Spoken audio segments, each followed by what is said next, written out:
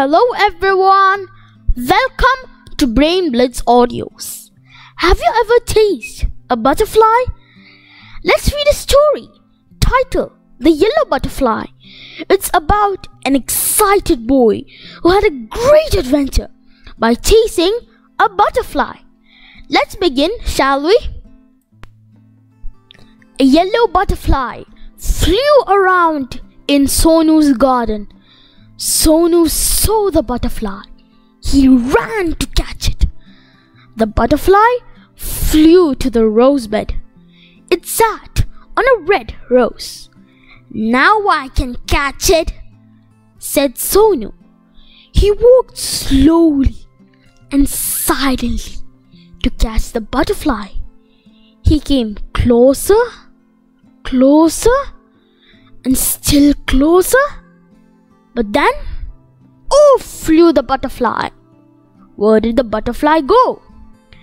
Near the garden was a pond. In the pond was a white lotus. Around it grew round leaves. They floated in the water. The butterfly sailed on a floating leaf. Sonu went splash into the water, and off flew the butterfly. Where was it? Sonu looked up. He looked down. Near the wall was a peach tree. It had pink flowers. The butterfly sat on a pretty flower. "I can catch you!" shouted Sonu. He climbed up the tree. Up he climbed. But back it flew down from the tree. Sonu jumped down too. He chased the butterfly from the rose to the lotus and up the peach tree. But he could not catch the butterfly. Sonu could not see it at all. He looked everywhere. At last, he saw the butterfly. There was a big spider's web in the peach tree. The butterfly was caught in the spider's web. It looked sad as it tried to escape. It fluttered its wings. It twisted and turned, but it could not escape. The spider's web held it tight. Poor butterfly! In the middle of the web was a big spider. It looked hungry.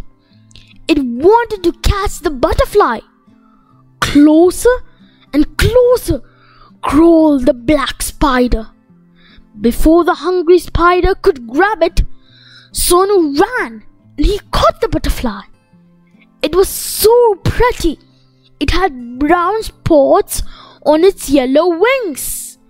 Sonu loved the little butterfly, but it looked sad in Sonu's hand. Sonu wanted it to be happy. "Go," said Sonu. "Fly away." He let the butterfly go. It sat on the red rose.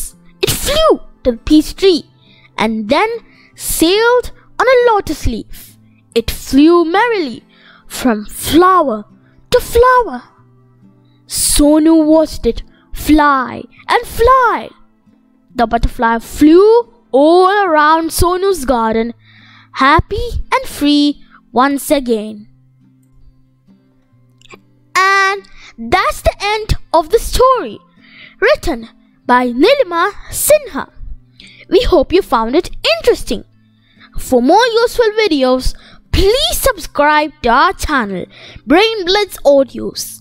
We have uploaded many stories here at Brain Blitz Audios. Some of their links are given in the description down below.